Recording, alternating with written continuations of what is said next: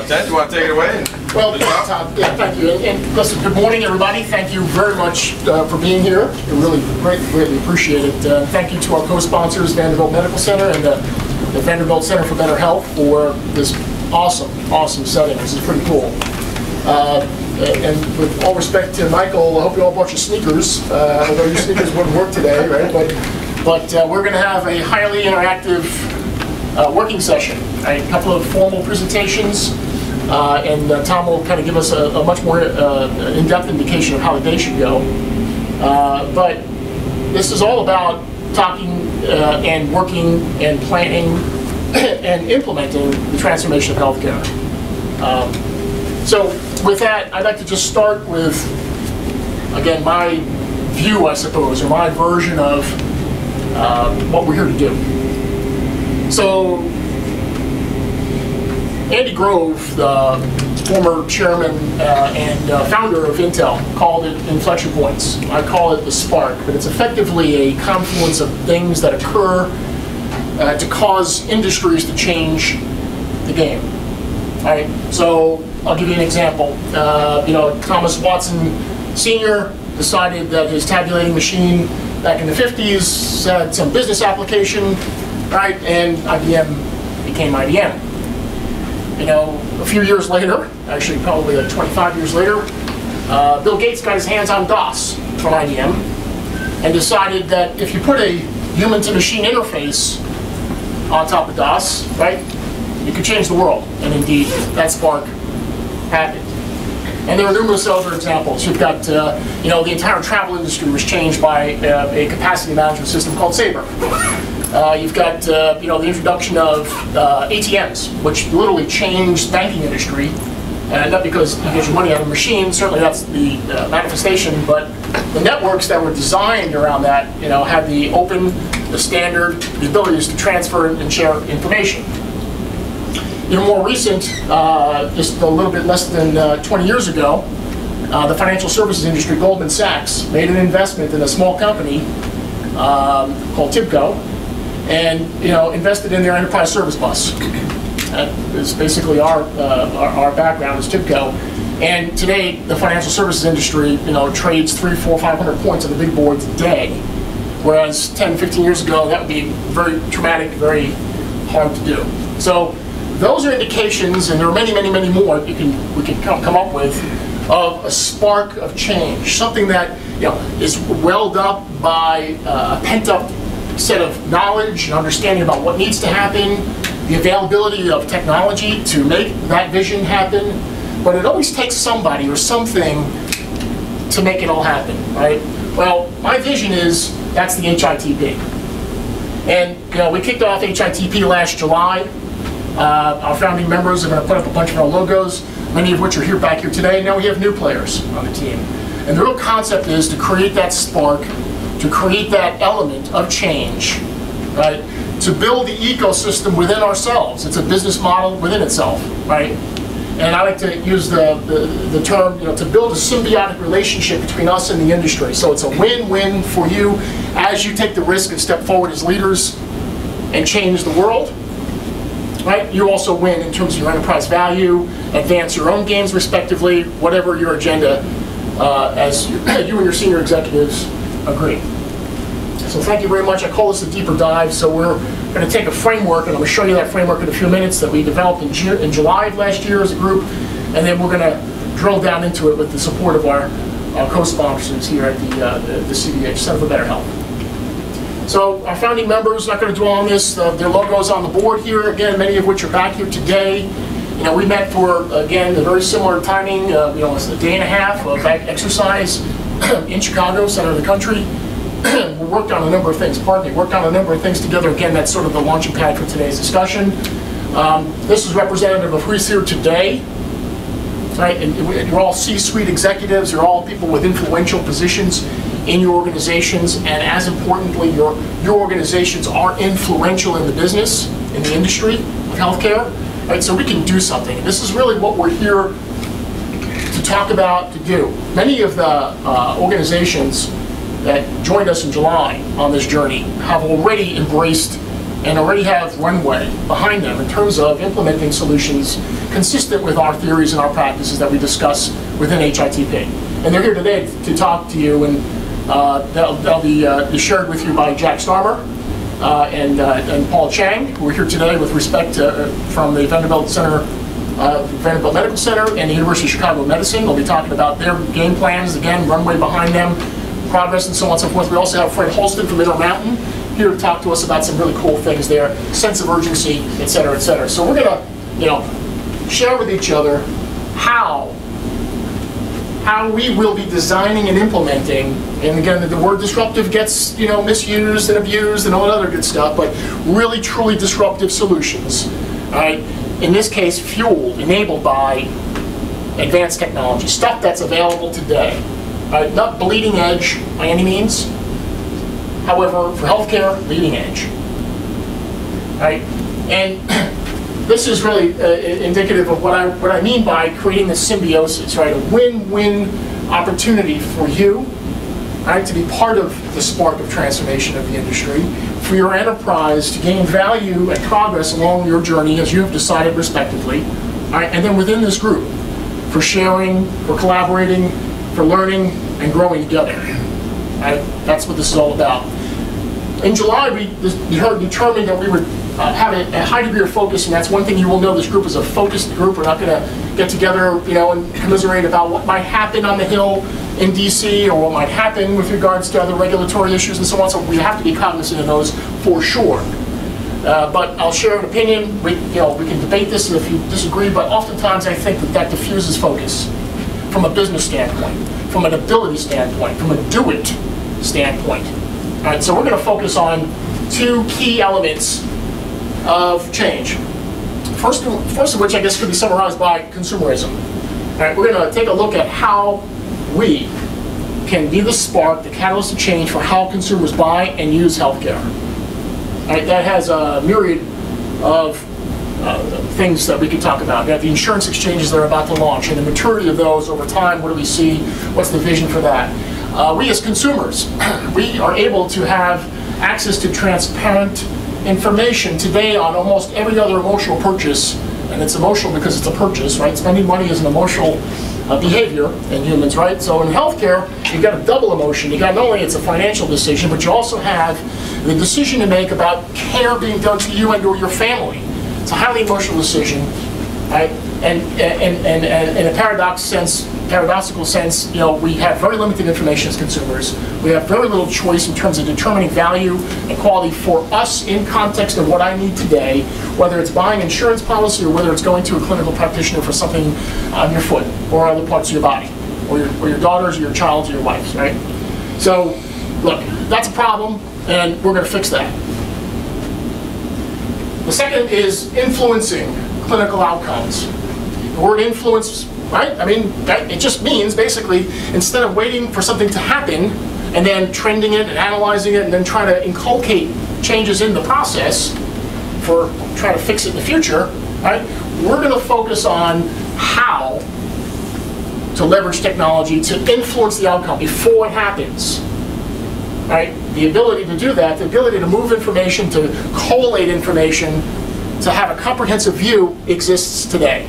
It's being used every day in other industries. And this organization already has progress. Right? Again, that's one of the reports that we'll hear today, already has progress towards this end. It's exciting, and it's just the beginning. So, how are we going to do this? Well, it starts off with learning, right? It's a group learning exercise. You're all experts in your own field. We have a large and vast set of members in our group, not just the folks here today, but again, the concentric circle beyond, the rest of our participating members who have agreed to continue to communicate with us and hopefully will be here with us in November when we have our second session of this year to join us in these conversations. But even more so now with our partnership and our sponsorship by the Center for Better Health. The education, the material that you're all intrigued beyond. People are already asking, can I get copies of this? And I said, well, you got to talk to Tom. And so the education of what it could be, right? So we're going to flood you with thoughts. We're going to provoke your comfort zones a bit today. with information, with knowledge, and then in a continuous basis amongst each other. At last night's dinner at the table, I'm sure there was some vigorous conversation, because at ours there was, and it wasn't just about the cheesecake, which was pretty good. Right? It was about what can we do? How can we do it? Right? And the spirit within this group, the passion within this group, the vision within this group, and I've spoken with each and every one of you, and I've worked with many of you, is inspiring. And you know, that's what it takes: leadership, commitment, teamwork, right? And then a facilitation kind of organization, and we believe that's HITP. Right? Just mentioned all this stuff. Contextual orientation, as I mentioned here, and you're going to hear a lot about context today. It's really what it means to you, George, and you, Susan, and you, Paul, and David, and Michael. Right? What does it mean to you, and what does it mean to HITP? Right? What does it mean to the industry? So in concentric circles, building out context. Right? But it has to start with you, because if it's not a win for you, if it's not a valued proposition for you, it's not going to fly. We believe it is. Right? We're setting priorities. We're going to give you meaningful solution design, because you're going to help us design it. It's going to be yours. Your fingerprints will be all over it, and also your colleagues and peers will be there with you developing this. I mentioned market movers. You saw the logos. You know who you are. We've got Intermountain Health. We've got Amedisys, and if I don't mention your organization, it doesn't mean we've got Pinnacle Health. We've got Vanderbilt. We've got University of Chicago Medicine. We've got Med Solutions, right? We've got WePro. We've got organizations. We've got HIMSS in the room. We've got organizations that have it, that get it, and can make it happen. Independence Blue Cross. Right, market movers. We're going to talk about how you might implement it so you minimize your risk. So it's not just, hey, here's what you should do. It's also going to be, here's a methodology that's been proven over and over again for decades about how organizations have not only driven value into their enterprise, but have also taken the risk and stepped forward as a leader, changed the industry, and have capitalized on that and changed the world. The expected outcomes. Back to that value package. Right? Actionable use cases. I believe there's probably not many people in this room that I'm pretty sure there's everyone in this room. I have had a conversation as recently yesterday with Kelly Blair from Med Solutions about use cases. I understand all this stuff. There's some cool stuff available that I can use, but how do I make it real for my company today and get on a path so I can optimize that over time and continue the leadership role that Med Solutions is pursuing, continue the leadership role that University of Chicago is pursuing, right? Actionable use cases coming out of this organization. Collaborative implementations, right? We've already had meetings within ourselves, right? Jack was kind enough to visit with the Intermountain people in Salt Lake City just a few months ago, 2 months ago actually, right? We're spending time sharing information together, right? Eric and I and Paul get together every 6 weeks, and we stay in contact with projects and implementation, right? So there's this collaboration going on. We're going to build that up even more as an organization. We think that there's lots of value in that, and it seems to be sticking because there's a lot of pull going on, which is very exciting to us. And extensible roadmaps. Once you start on the path, right, this organization can be your guiding light, right, to continued success, to continued value, right, to continued transformative vision. Just a little bit on the process. I'm not going to spend a lot of time on this today because I know Tom's going to walk us through it, but this is what you should expect. We're not going to talk about projects, right, that are, I like to call, hitting home runs. We're not going to swing for the fences here. We have a very, very inspirational vision that's way out here, right? If you think about the vision being out over time, we're going to transform the industry, okay? But we're also going to be pragmatists in that we're going to deliver value to you along the way. But we're also going to show you how to shortcut the path to that goal, to that delivery of value, and still be accretive towards your vision, right? There's a process that will allow us to have rapid alignment within our group today, right? We're going to get a whole bunch of ideas out of the first exercise, of which there'll be many. We'll distill it down. We'll come down to some agreements, right? We'll have all of the inputs considered and shared. And then there's a speed to a solution element here, right? Which is, again, all about something I call ASD. I think Tom and the Center for Better Health has a different term for it there. They're basically the creators of this whole thing. But this concept and this process has been mimicked. You can even see the whiteboard kind of thing. There's cartoons on the web that are available. It has this codified process. It's been proven before. It's done over and over again in this room with leaders of the industry. So let's talk a little bit about this model called time value pacing. And it's sort of a mishmash. It's a mashup of a Harvard Business School teaching process called time pacing. It was written up in the Harvard Business Review, I think in 1989, something like that. reprints available. And it really took a look at a number of organizations, 3M, Starbucks, Intel, etc., on how those organizations embarked on a journey, right, of a future vision, managed their markets, and then also managed the rhythm with which change occurred. Very important. Let me talk a little bit about this. So, Intel is one of the organizations that's mentioned in this document. So Intel said, Dr. Moore said, look, the size of a chip is going to decrease, and the speed is going to increase double every year. I think it's something like that, right? Just to kind of paraphrase Moore's law. Okay, well, guess what that was? That was a proclamation. There was no science behind that, and Andy Grove in his book, Only the Paranoid Survive, admits that to some degree. He cannot cleanly open his kimono saying we faked it, but he does indicate, or intimate, is a better term, that that's what they did. They sat in a room, they got a bunch of smart people together, they had a vision, they inspired, they motivated, and they went for it. Sound familiar? Right? So, and they said, look, every couple of years. So what happened was, as they made that proclamation, the industry says, uh-oh, right, what's going to happen? Andy and his team, the chairman, the founder of Intel, already had in motion factories, markets, distribution networks, his internal organization already planned on a frequency that was laid out ahead of time, and just like rowing a boat, just like sculling, everybody's pulling at the same time, organizing, he capitalized on the market. He built the market, and no one caught up, but they eventually did, right? But we're talking about after the S-curve was pretty much exhausted, right? And you know it. Another example, Apple, right? I mean, who knew? Right? I mean, okay, telephones is pretty cool and so on and so forth. I like to use the iPad, and I have a pretty long background, I'm an old dude, right? So, but I was spent a number of years at IBM Corporation, and I have the IBM ThinkPad in my DNA, right? And we were talking about DNA at the table last night, so I hope no one checked my DNA strand. But anyway, it's in there, trust me. But it's like this little pointy thing in there. But anyway, and I never thought I would use an iPad. 2 years ago, I'm in Best Buy buying this actually. Right, the guy's up on the shelf trying to get it down. He's got this little picker thing, and as he's doing that, I'm like, okay. So I just touched the iPad. I just touched it. Right? And about 20 minutes later, it's another $1,000 gone. Right? I went down with everything you could buy. All the bells and whistles and the megabytes and gigabytes, the whole, whatever. It was really, and I'm stuck on it. I mean, I'm like thinking, how can I? At home, we got our music going. We got the whole lights thing. Everything. Now, you know it. On the airplane, I don't travel with magazines and newspapers anymore. It's all there. And there's more coming. Who knew? Well, guess what? Steve Jobs followed the same process. Right? He knew, right, that he had to get phones and iPad 1, iPad 2. This was all done ahead of time and planned out. The rhythm and the frequency was done ahead of time. And how do I know this? Well, because I spent time with Steve Jobs and with Howard Schultz. I was at Starbucks for a number of years. We did the same thing at Starbucks. How many stores a day is what we had planned out, right? We went from 1.5 to 5 stores a day opening, right? Using this model.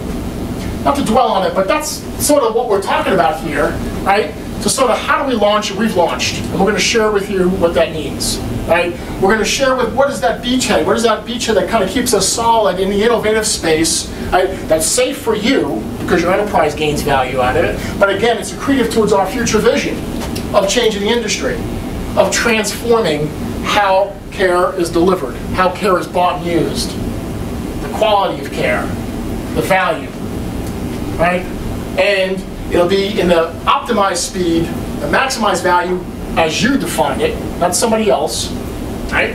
It's not a sales pitch. This is what's occurred. This is, if you embrace this, it can work for you, we believe. It's worked for others, right? And it allows you to manage risk. Well, how does that do that? Well, certainly by breaking up your vision into smaller components. Right? You're only exposing yourself to a small piece of the game. If something goes wrong, like a market change occurs, or other dynamics with regards to your business, you acquire, right? So new technology breaks on the forefront, so on and so forth. You're able to, as you move along your continuum, inculcate that new knowledge into your next step, and continue moving forward, continue marching forward, continue making progress towards your game. This works, folks. This is the model. We spent time in July looking at this model. So to talk about how consumers buy and use healthcare, this is a summary of our launch beachhead transformational model. Right? Roughly frequency is about a year. So we're kind of roughly looking at a 3-year frequency here. I think that's pretty consistent with our game plan today, right, Tom? We're going to be looking at a 3-year game. Okay, so we're going to put some meat on the bones through the exercises to this today, but I mean, again, this is distilled up. So again, some of this is going to be, you know, a little high level, a little, okay, I know that, Ted, but how about a Dell model for buying your benefit plan, right? Dell model meaning I can choose my modem, I can choose my screen, but how about if I choose my deductible, I can choose, you know, my physician network, I can choose, you know, et cetera, right? That would be pretty cool. I believe that's coming. Not the first iteration of our insurance exchanges this fall. I think it will be here next year. In fact, actually, me and a couple of players in the room are going to be part of that, right?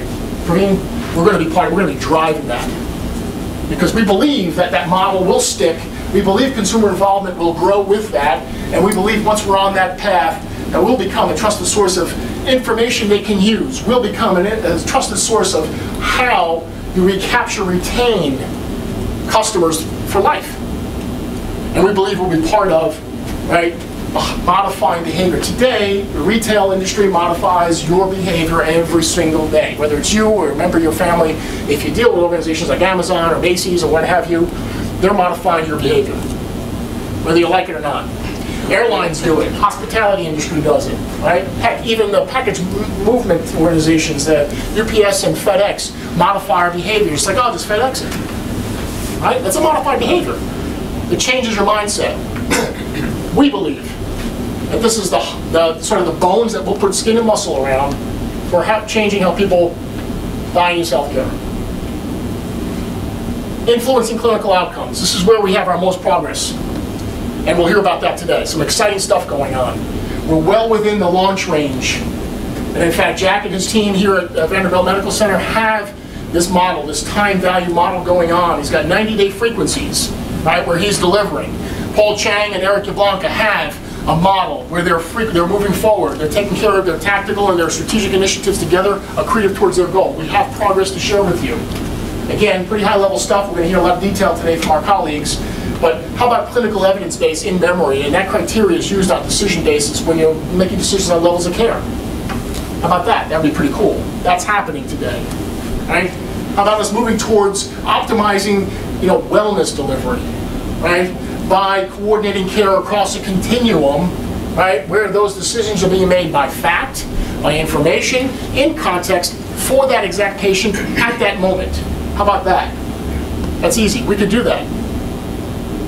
Okay? How about us aiming towards managing population segments and modifying behavior so people make the better lifestyle choices? More than 50% of the population in the United States today, and I think that's pretty consistent across the world, maybe not.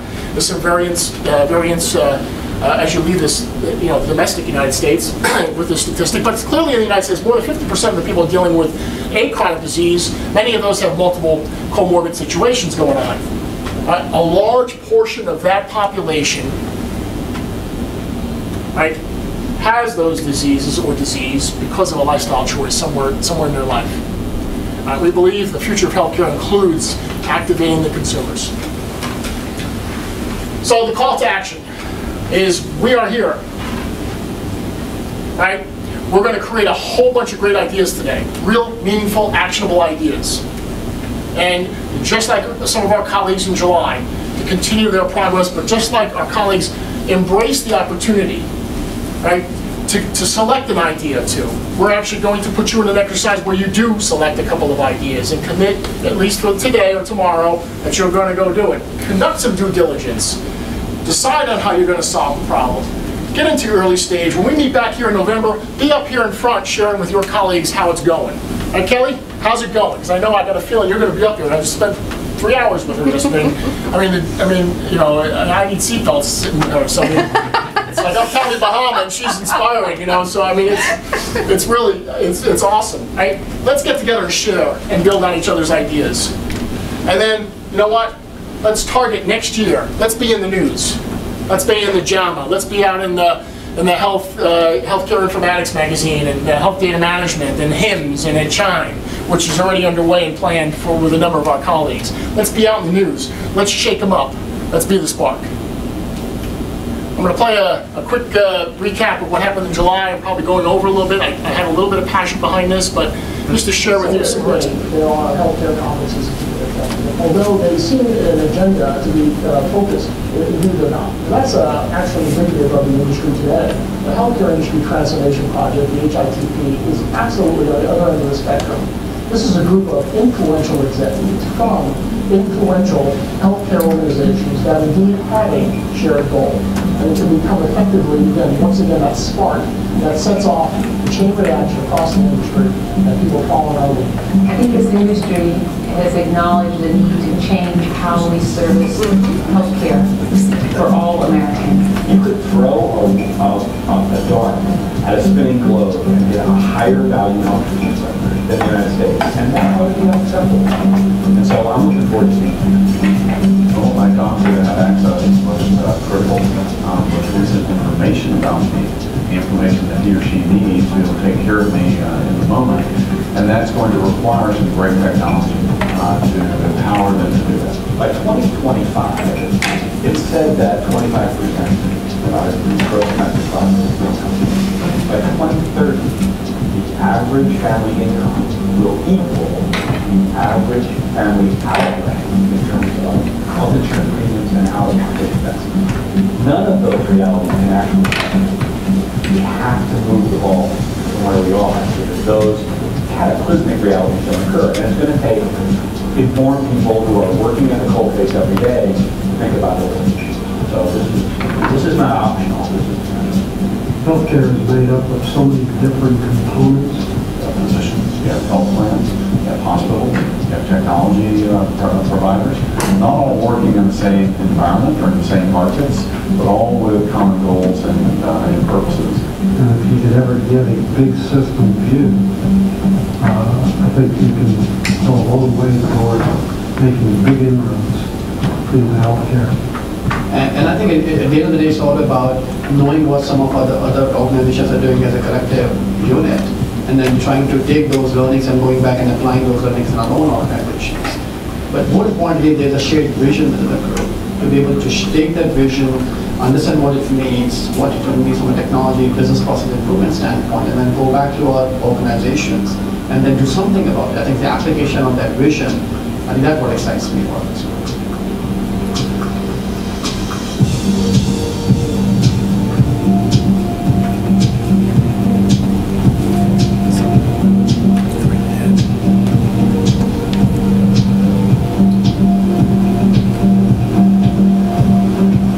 I'm excited for the group. I think it's a collaboration of like-minded individuals who hopefully lead the way for the next stages of what we need to do in healthcare IT, which is get to true decision support, statistical, mathematical, and data mining in real time. It's very important that we stay active within the small group and actually do something about it. So one of our expectations with the HITP was to create an environment where the executives of these healthcare organizations can sort of let their hair down, pretend there is a friction-free environment that indeed change as it needs to occur. And I will say this, the energy level is beyond my expectations. Collaboration is just wonderful. I'm completely inspired by how it's been embraced, and actually have great expectations for what this team is going to accomplish.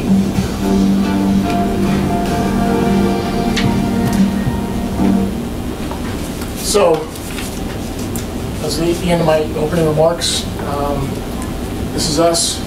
If you engage, if you will lift this idea and bring it to heights, and we all have in our hearts. So, thank you very much for listening, and I appreciate it. I hand it off to our co-sponsor, Tom Lloyd.